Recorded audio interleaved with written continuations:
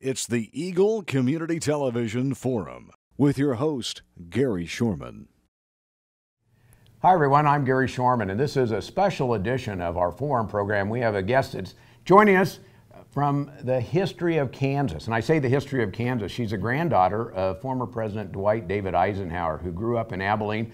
Her name is Mary Jean Eisenhower. And Mary Jean, good to have you here. Thank you. It's great to be here. You know what? One of the things when you talk about, I grew up about 30 miles from Abilene. So we got to spend a lot of time in school back and forth between the Eisenhower Museum, and that's one of the reasons you're here. But before we go into that, what was it like to be a granddaughter of the President of the United States? Well, frankly, I didn't know the difference, but I think that's one of the many things I loved about my grandfather. I knew that he was living in a very fancy house, and I knew that it may or may not be theirs. I wasn't really sure, but maybe a rental kind of thing. Yeah, right. And a project, I don't know. Yeah. And he would come home from the office, and they always referred to the office, but it didn't dawn on me until I got into school that it was the Oval Office that they were talking about. But when he would come home, he was just granddad. I mean, he was never preoccupied. He didn't, we were the only things on the planet as far as he was concerned. Or at least the way he treated us. And so he was just a knee-slapping grandfather, and that was like one of the best things about him. Well, he was a wonderful president, served 2 terms, and really they were very prosperous terms, and he had some very, very unique things that he started that were part of our country and still part of our country today, and we'll talk about that in a little bit. When you were growing up, at what point did you say, hey, this is pretty cool because there's media around, not like it is today, but there was still media around, and all of a sudden you realize, hey, Granddad's pretty special? That probably started occurring to me when I got into school. I was born during his first term of office, so I got into school later on, and people started treating me a little differently, and it was strange because you would think that it would be like, wow, this is really cool, but it was more of a, well, let me put it this way. When I had my son and I put him in daycare, I went to pick him up, and they said, Meryl's mother is here. And I thought, oh my gosh, all my life I've been Granddad's granddaughter, Daddy's daughter, David's sister, and now I'm Meryl's mother. When am I me? So that's kind of what started happening. But I solved it. I never introduced myself by my last name. I was always just Mary. Well, you're fun, and you're here in Hayes doing a project for really the Eisenhower Museum. Yes. And that's really neat because people that have not seen that really should, because it's a wonderful part of our history, especially the Kansas history. And how often do you make it back to Abilene? Oh, as often as I can. I've been accused of genetic memory before, but I get my batteries recharged every time I go to Abilene. I just love it. Now, do you remember the home that's on the museum grounds itself? Do you remember all of that? Well, not from growing up, but the first time I was out was actually when Granddad died in 1969. And then I guess again when my grandmother died in 79. And then after that, I've been coming out several times a year, but now that I live in the Midwest myself, I go out as often as I can. One of the things that you're doing right now is called People to People International, that deals with, one of the things that your grandfather started. Right. And tell me about that. Well, I look at it like, I kind of call it my era in my life of discovery, because I discovered a grandfather I didn't know by the original writings and his whole philosophy about the people to people thing. And it was interesting because I have sometimes used old contacts to get things done for people to people in other countries, and so a lot of the next generation's friendships kind of encircled, friendships that my grandfather had. So it's kind of, he was still a part of my life, but a very different part, obviously. And I learned a lot about him, and I learned a lot about the war, and particularly the Holocaust and things like that, because that was the inspiration for People to People. He felt like there was a better way to achieve your goals than that. Well, in my case, so much of the memory has to do with what I've read in history books. Yes. D-Day invasion, he was involved with the planning of that, which was really the turning of the war. So a lot of the things, being his status in the military, was military related, but the people-to-people program was really a whole different side of that, of getting people together and kids together. What have you done so far on that? Because I know you followed up with some really great projects. Well, I think my pet project is what I called, I've named Peace Camp. And it's where you get kids from all over the world in a safe place outside of the U.S. where they can talk about current events and how they're affecting them. And, but it's kind of interesting because what you learn is that, you know, our goals are all pretty much the same. And the way I explain it to like students that I talk to is I say, you know, you might have someone from all four corners of the earth. You might have somebody from Asia, somebody from Africa, somebody from Europe, somebody from South America, somebody from the United States, and they're all going to dress differently, they're going to eat differently, they're going to have different accents even within the countries and all that, but if you took their hearts out of their chests, you wouldn't be able to tell them apart. Have you learned some interesting things from these people around the world? Oh, yes. It was kind of funny. When McCain was running against Obama. Oh, yeah? You know, we're non-political, so I never express how I feel about any of it, but when I was going like into the Middle East and Egypt and places like that, they were going, surely you're going to vote for Obama, right? You know, and then I went to Cambodia because we were working on the eradication of landmines, and when I was going through customs, he looked like he was about 18, 19 years old, and he looks at my passport and he looks at me and he says, American? And I said, yes. And he said, vote McCain? So it's kind of interesting to see, you know, how we're perceived around the world. You know, you've had some really amazing travel as a part of this. Does the connection and the Eisenhower name get you in some places that you would never get before and maybe get you in some situations that are exciting? It's been a little different from time to time. It was kind of funny one time in Egypt. I was on Good Morning Egypt, which is a real show, and it goes to about 4 countries, and it was a great opportunity to spread the word about people to people. And afterwards, I went to the Cairo Museum, and I don't exactly blend in Egypt. I mean, you know, so this group of young ladies, oh, I'd say they were probably between 10 and 12, and they were all veiled, and they had their burqas and that kind of thing. But they came up to me and they said, "Are you Miss Eisenhower?" And I said, "Yes." And they kind of got like in front of me in a semicircle, and they said, Mrs. Mubarak, who I adore, I might add, said that if you touch a person in the right way, it's okay. May we touch you? And I knew that, you know, like my hair is, everything's different, right? And so I said, well, sure. But then, you know, I got the whole space thing. So I started backing up and I ended up against the wall. And the guard looked at me and said, Miss Eisenhower, do you need help? And I said, nope. But it was kind of interesting. It was fun for that to happen. And it's something unusual for them too. I mean, exactly. to be able to have well, that it was situation for both of us, happen. yeah. What about leaders from other parts of the world? Have you had a chance to meet some of them? They may not be the same ones that your grandfather met, but they may be in the same. I've met some of the offspring. Yeah. And it's fun because Granddad was very close to some of them, and so kind of the admiration has come down through the generations. And Jordan's a good example. The King Hussein of Jordan was a very good friend of my grandfather's. I think they had kind of a father-son type of relationship. And King Abdullah has met with us, and he also was the patron, well, Prince Ghazi was his envoy for it, of Peace Camp, and made that just an extremely memorable Peace Camp. And they were so supportive, and Egypt has done the same thing. Mrs. Mubarak got involved in the peace camps there, and she helped us lead peace walks through Sharm el-Sheikh, and that was where I saw our Palestinian students and our Israeli students holding hands, walking along the Red Sea. There was peace in the Middle East that day, anyway. What a great story, because that tells a different side of maybe what we see in some of the media right now. Totally. A couple more I always questions. call it the antidote to CNN. Yeah, we'd like to see that. You know, one of the things I know before we take a break here, I want to come back. You mentioned landmines and cleaning landmines. How does that fit into people to people? Well, it builds bridges. And when you work Did you clean landmines yourself? I have blown up some landmines, but I have not. I don't physically remove them. She's No, good. no. Yeah. We teach, or we worked with Halo Trust and teach the locals how to actually remove the landmines, but they let me pull the plug on a couple of them and detonate them. And it felt so good. It was the boom for humanity, right? It was. Yeah. Good. You know, another thing that started, and this has to me been just a great institution of our country, was NASA.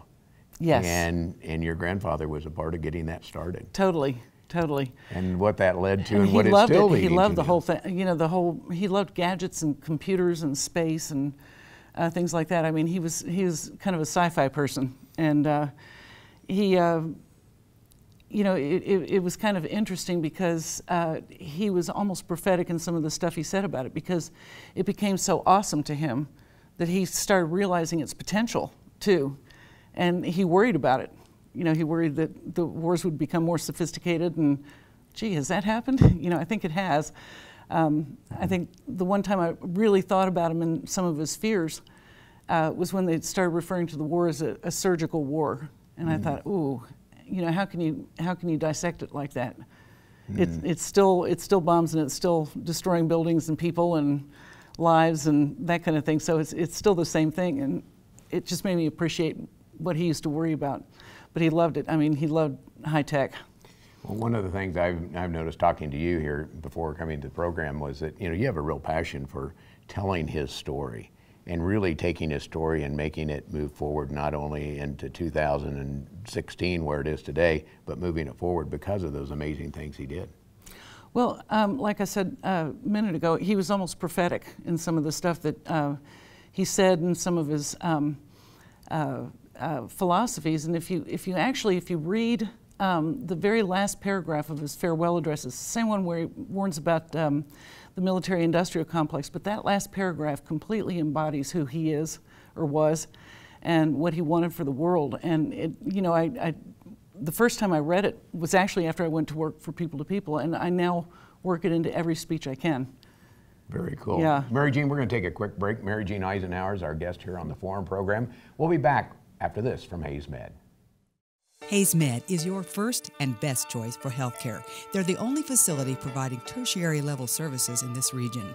With more than 70 physicians and 26 specialties ranging from heart, orthopedic, spine care, cancer, obstetrics and gynecology, wound care, rehabilitation and surgery, including the Da Vinci robotic surgery, Hayes Med is your comprehensive health provider for people throughout Western Kansas.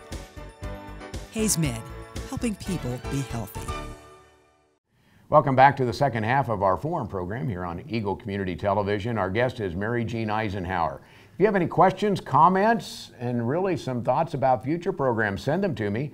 I don't think they're going to get better than this one, but send them to me at gary.shorman@eaglecom.net. I'd like to hear from you. Again, our guest is Mary Jean Eisenhower, the granddaughter of former President Dwight David Eisenhower of Abilene. During the break, we were talking about the history, because you and I were born about the same time, and you look at that. I learned about Dwight Eisenhower through my parents and then what you read in history. The Eisenhower Museum has all of what went on, and that's part of what you're talking about today here as well. How do you preserve that, but more importantly than that, how do you continue to tell the story of what happened during those 2 terms as Dwight Eisenhower's presidency? How does the museum? Well, I think what's very important, and you know, his love of technology that I was mentioning, is kind of a good thing in this case. You know, they'll have a lot of interactive things, so people can actually learn about some of the things that they're interested in. And it's amazing how in tune with the future he was with his writings from the past. You know, you know, he was afraid, for example, that he felt like we needed to remember the Holocaust, because he said someday somebody's going to say it never happened. And he thought it was our responsibility to make sure that that story carried through. And of course, through my work, I totally agree with him, you know, and I think I have a little bit of an advantage in that, you know, I knew him as a granddaughter. So when I see the things that had nothing to do with me but make perfect sense, I understand where they came from. And I think it's important too to preserve some of the integrities. You know, he had so much integrity, and after the elections, he was an American. He wasn't a Democrat or a Republican. He was the president, and he was trying to get things done. You know, and I think that's one of the reasons he could work so well with all the generals in World War II. And with the, you know, he had a completely Democratic Congress when he first went in, and he still got a lot done. They didn't get gridlocked like they are now, and things like that. He was special, and you see that, and you look at the 2 terms. You know, there's really a lot of progress made. Some great institutions like NASA. You know, the highway system was put into place. You look at even some of the beginnings of the internet were starting to form there. That's turned into just, you can see what happens now. So those things, and you take a look at, like, wow, there was a lot happen from a gentleman that grew up in Abilene, Kansas, and that's what makes it so cool. Yeah, between 1956 and 58, those were some big times. But it was interesting because, like with the highway system, and I love to talk to kids about that because they get it. I mean, they understand what I'm talking about. But he had gone on a convoy when he was, I guess it was right after World War I. He was charged with seeing how fast he could get across the United States and back. And it took him like 90 days. And so that stayed a concern for him. And when he got to Europe, you know, during the war, he saw the Autobahns. And he went, wow, that, you know, this is what we need to do. And then when he became president, he made it reality. But that's one of those things we kind of take for granted now. You just go out and get on the interstate and drive somewhere. It used to be a defense system, believe it or not. Yeah, because you could find certain areas where you could actually land planes out there if you needed to, if I understand the story right. So every 5 miles, there's a straight mile that can serve as a runway. As a pilot, I've never had to use one of those, but I have thought about it a few times. Just pull into the gas station, you know. Mary Jean, what do you want to do next? Because you've had a chance and follow up. You spent a little time overseas. Your dad, your father, was an ambassador, if I understand it right. Yes. So you spent some time overseas. You've had to got a chance to do a lot of traveling. What's next for you? They'll probably have to carry me out feet first. Okay. Because I'm that passionate about it. But if I gave up everything else and there was only one thing left I could do, it'd be my grandson. Take care of him. Yeah. Would you tell him your stories that you've been telling today about his great-great-grandfather? I think I'd almost have to because he looks so much like him. It's incredible. Oh, really? Yes. So that'll be fun to do. How old is he? 2. Oh, well, grandkids are a lot of fun, and you'll find that's a lot of things. Of course, brilliant and perfect. Like they all are. Yeah. People to People, is that continuing on right now? Because I know you're still working with that. And what are they doing today? Well, right now we're doing mainly student exchange, and we are going to kick the Peace Camp program back up, and a couple of other things that I took a 2-year leave of absence, and some of the things, you know, kind of were not done during that absence, but we're going to kick them back up and keep going. Where do people find out about that? Oh, our website is ptpi.org. And so people can go there and find out how to participate if they want to do that as well? Yes. And one thing that I'm doing that I'm really excited about in December, for the first time since the Arab Spring, I'm going back to Egypt. I had been 29 times before, so I'll have my 30th in December, so I'm really excited. We'll appreciate all the work you do when you talk about getting kids together and share a peaceful story, peaceful times together. Hopefully that helps down the road to have everybody understand more and more about each other. Well, I know just the example of what I was saying about the peace camps. The first one was in 2003.